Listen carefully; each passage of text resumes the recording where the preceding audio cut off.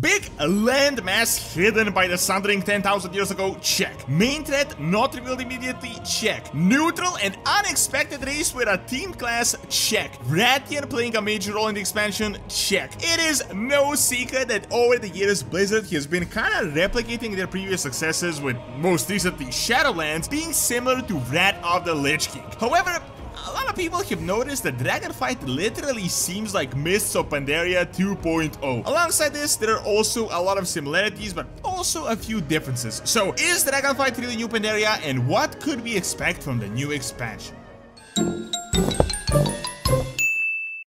So, let's be real, Blizzard kinda ran out of content already with Cataclysm, as they already kinda started reaching a bit with Deathwing from the early Warcraft series, and Mists of Pandaria ended up being just a completely brand new concept. They literally expanded from just a random Pandarian mention in Warcraft 3. This, of course, is not a bad thing, it is only logical. There really is only so much content you can extract from a relatively developed RTS series. However, a lot of people have noticed, and there is a pattern which I also can't deny, is that since Blizzard started losing players after Mists of Pandaria, they started trying to replicate their old successes. Now, WoW still has a pretty decent player base, but let's be real, there were 12 million subscribers during Wrath of the Lich King, which would be an insane number even for today's standards. So, of course, it is natural that they would attempt to take some aspects that work and just fit it with new expansions in the future. There was a theme with Legion being similar to the Burning Crusade thematically, and Illidan being one of the major characters with the expansion continuing on his Burning Crusade storyline. Then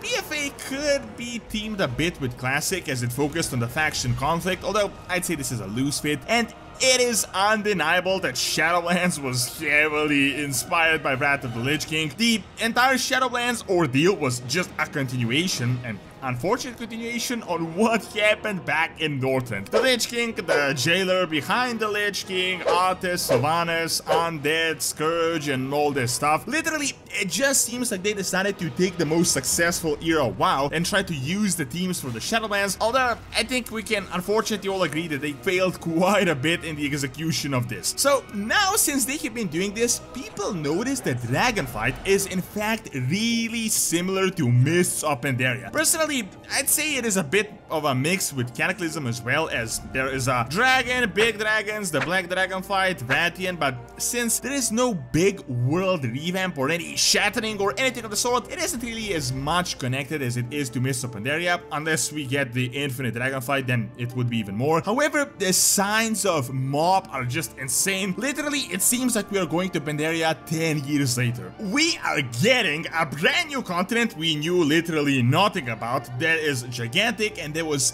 hidden by the Sundering 10,000 years ago, and that essentially has their own little culture and ecosystem completely different from the rest of Azeroth. This is the biggest similarity, although there are a few differences. Pandaria was hidden by the Emperor to shield it from the Sundering 10,000 years ago by a mist, while Dragon Isles were hidden and seem to have been drained of energy for some reason around the same time. At the moment, we don't really know how this happened exactly, but when you think about it, it's actually quite similar. From the announcement cinematic, the dragons decided to hide it from everyone, even themselves, which is similar to Pandaria, although the Pandarian and the others just remained on the continent. They didn't want to hide it from themselves. Now, the second similarity is that races live there that didn't live anywhere else on Azeroth, which was the case with the Jinyu and the Hosen, for example, even the Mogu, while on the Dragon Islands there seems to be some sort of primordial trolls, these Jardine, a bunch of dragon variations, and a whole bunch of other races. On the other hand, there are also races or their cousins that live on the continent that are similar to the ones we know. For example, the Centaur, the Tuskar, and on Pandaria we had the Yongol that are literally just a different version of the Tauren. Now, aside from a major continent hidden by the Sundering, there are also other big similarities. First, just like in Mists of Pandaria, we're getting a pretty significant change of the talent system. Even more importantly, we are getting a completely brand new and unexpected race. To make the similarities even crazier, we are also getting a new class that is thematically similar to this brand new just introduced race. So just how we got the Pandaren and the monks, which are really just a Pandaria thing, we are getting the drag tier evokers that are entirely a Dragon Isles thing. The only difference here is that the monks were available to a lot more races, while the evokers will only be available to the drag tier, which I'd say is quite a bit less content. Additionally, this race, just like the Pandaren, are neutral and is able to join both the Alliance and the Horde.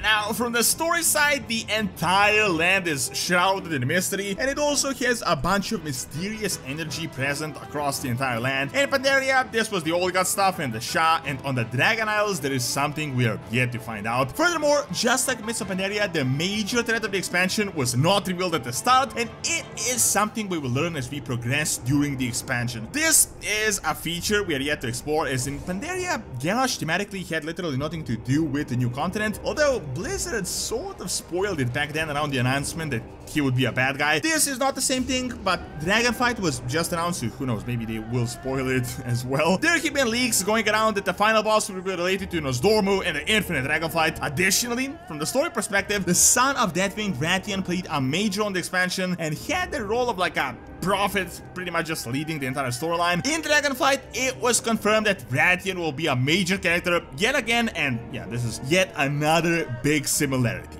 A few more things that are more from the meme side of things is that people see both expansions based on a children's movie, and also both races are kinda cartoony looking and not received all that well. However, a lot of things are similar. There are also some that seem to be just completely different from the get-go. For example, Mists of Pandaria was heavily focused on faction conflict, while Blizzard confirmed that there won't be a faction war going on, and that we are going to the Dragon Isles with just a completely different mindset from the start. More as explorers instead of what we did back in Pandaria, and that is just plundering resources, battling each other non-stop, and just destroying the land. Additionally, Mists of Pandaria offered quite a bit more unique content, at least with the announcement. For example, the class was available to more races, and we got big changes like the pet battles, which was a completely new system. Now, of course, it is still too early to say anything about Dragonflight, as I'm personally expecting they might announce a few more things soon, and we don't really know how the expansion will play out from this perspective. Another difference is that, in my opinion, Dragonflight seems to have a pretty decent response thus far. It seems like most of the negativity is coming from people's bad experience with the previous two expansions, and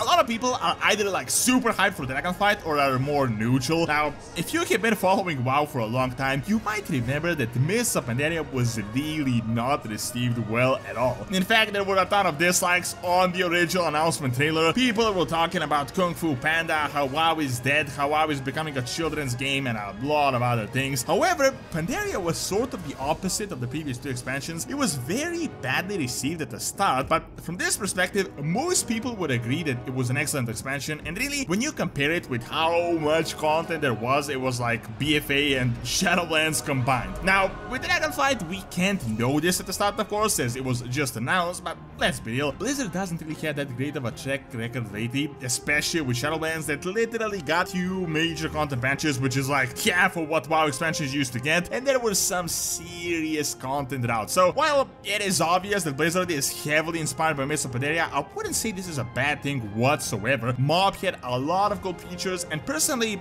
I would love to play an expansion like that again, as for me, it was a really cool time to play World of Warcraft. Now, I really hope from this perspective that it also has the same reception as Mists of Pandaria later on, and that it gets a bunch of content, and that people overall see Dragonflight in the same light as opposed to Shadowlands, which really was Warlords of Draenor 2.0.